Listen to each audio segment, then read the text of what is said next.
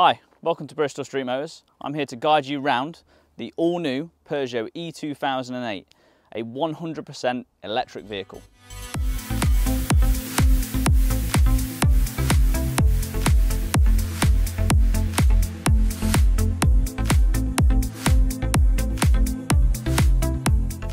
Over the previous model, you can see that Peugeot have really taken this vehicle to the next level with its bold new design.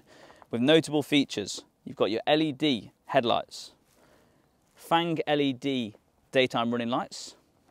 You also have the colour matched front grille. This is specific to the electric vehicle. You also have the Lion badge prominent on the front with its blue feature here to again symbolise the electric. You have your front parking sensors. Down here you'll notice the grille dipping in. This is because the vehicle has a radar which then helps it with its adaptive cruise control. With the Allure 2008 you get these beautiful diamond cut gloss black 17-inch wheels. Moving on from the wheel, you've got your E badge here which symbolises the full electric side of the vehicle. This is an Allure, but it does have the optional gloss black roof and wing mirrors, as you can see here.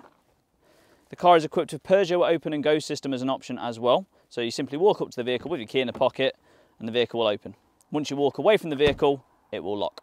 Moving further back on your rear door, it's a nice wide opening for accessibility, child seats, elderly parents, anyone can get in this car, no problem. You then have your dark tinted windows, privacy glass. Moving around to the back of the vehicle, you'll see the rear privacy glass follows round to the rear window.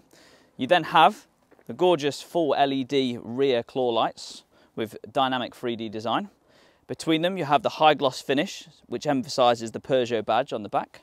You'll notice the Lion has blue elements to it if you look closely to symbolise that it is a fully electric vehicle.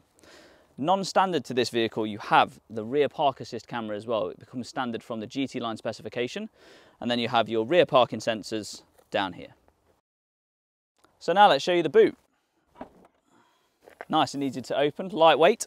Inside you will have your charging cable case, complete with charging cable. You also have a modular boot floor which will lift up and slide down. However, if you don't need the extended space, your charging case fits under just like that. So here I am driving the brand new Peugeot e-2008. We're in the Allure specification of the car, so it's a step up from the entry level, gives you a lot more comfort and a lot more things to play around with as well. First thing you'll notice as well straight away is how quiet it is in here. It's dead silent, there's no engine noise. So it's a big thing to get used to because we're all used to hearing gears and revving and engine sounds. And then once you get away from the fact that there's no noise coming from the car, you notice the beautiful 3D iCockpit in front of you, which is an all new thing in the 2008 and the new 208. So it's 3D. So from a different perspective, you can see the different layers of the cockpit, but it just gives you this brilliant futuristic display as you can see in front of me, which is fully customizable as well. Now this is designed to act as its own head-up display for you as well. So that's why you'll see that the steering wheel always sits below where the cockpit is. So you're always looking ahead, but you can always see your information that you require. You'll also notice that with it being three-dimensional, it does give, you can see certain information is brought further forward or further back, but this is customizable as well. So using the controls on the steering wheel, you can switch between the different inputs. So for example, you can have your navigation showing on your cockpit. So once you've set a destination, it'll show you directions, or if not, it'll just tell you where you are. So you can see we're on Primrose Drive. If we were to drive off, it would then update when we went onto different roads, but you can still see all the important information around you as well. And then once you step away from that, you've got this over here, which is the 10-inch capacitive touchscreen, which again is an upgrade from the standard screen, which is normally a 7-inch screen. Gives you a wider panoramic display with more access to things like climate control at the beck and touch of your finger. All the options above there to get into to change around things. All touchscreen based up here. You've also got your piano keys and touch sensitive keys behind them as well. So the piano keys control some minor functions, things like turning your fans off, hazard lights, door locking, heated screen, whereas your inputs are controlled by the black bits just over here. So if I want to go to my music, I simply select that there. While I'm on the screen, if I want to get into my list of stations, I can scroll through here, I can scroll up the screen and go back from there, or I can change my source, so I can use my Android Auto, so I can use the music from my phone, or if I just wanted to Bluetooth a device to the car, I can utilize that as well. You've then got your fan speed and climate control, so you can change your temperature, your fan speed on the left here, fan direction, or you can just set the automatic and air conditioning here, which I tend to do. I find it a little bit easier.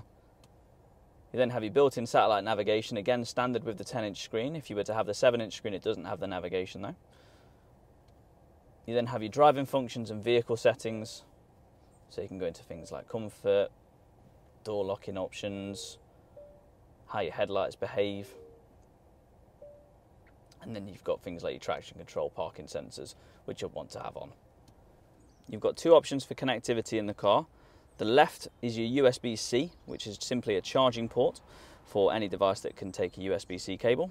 And on your right, you've got a standard USB slot for plugging in any Android Auto or Apple CarPlay compatible device. You then have your telephone connectivity.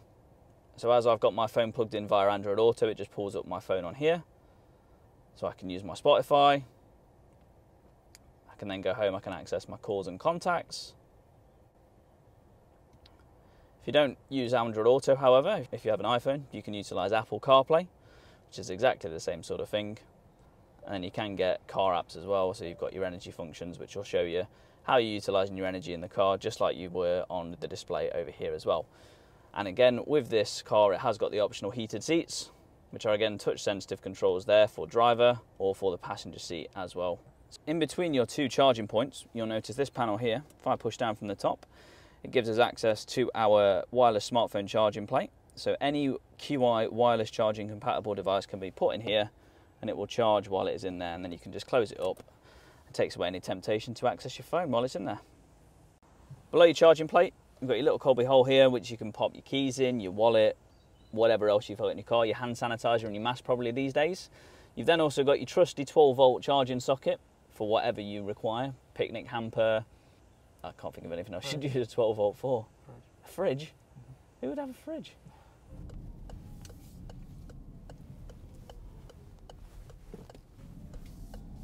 One thing I do love about these is the steering wheel. So it's a compact, smaller design to make it more agile, easier to turn.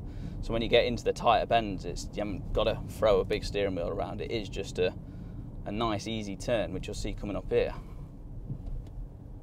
It's all nice, easy movements. And then you've still got controls down on here at the same time, so you've got access to your volume for your stereo, changing your dials, changing your radio station, answering your calls. So you haven't got to move away from the important bits of the controls. And I love how comfortable this car is. It's just, I can barely feel the bumps in the road. So another thing to note is how instant the power is. In any automatic you've driven before, there's always that little bit of waiting time, whereas in this, because of the power delivery of electric, it's just there. So you don't have to wait for the engine to warm up, spool up. You just put your foot down and it's just instantaneous power. It's brilliant. So now we're in the back of the car. As you can see, I've got plenty of headroom above me, plenty of legroom. You've also got your backseat pockets for putting all of your items in, colouring books if you've got kids, stuff like that. You've then got your two USB charging points down here. So kids these days, they love their tablets, so you can keep them charged and entertained while you're on the road.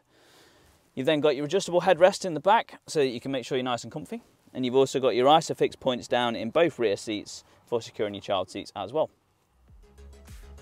If you'd like any more information on the Peugeot e-2008 or to arrange a test drive, please log on to bristolstreet.co.uk.